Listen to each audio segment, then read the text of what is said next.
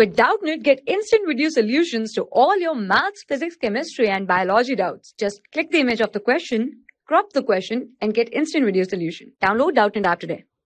Hello everyone. So the given question is, if a bus travels a distance of 30 km in 45 minutes, what will be its speed in meter per second? So what we are given? We are given with the distance, and distance is given as 30 km. Okay, and we know that in 1 kilometer there are 1000 meters, so this can be written as 30,000 meters. Okay, now time is also given to cover up this distance, which is 45 minutes. Okay, if I try to convert it into seconds, this will be 45 into 60 seconds. Okay, and we have to find out the speed.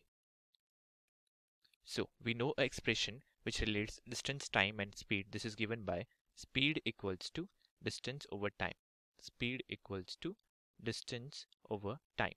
Okay, now if I try to put distance is given as 30,000 meters divided by time is 45 into 60. Okay, so this will cancel out with 1000 and this will cancel out with 2. Okay, so this will be 1000 divided by 90, which can be written as 100 by 9 meter per second. So speed is 100 by 9 meter per second. So this is our final answer. I hope you understood. Thank you. For class 6 to 12, IIT JEE and NEET level. Trusted by more than 5 crore students. Download Doubtnut app today.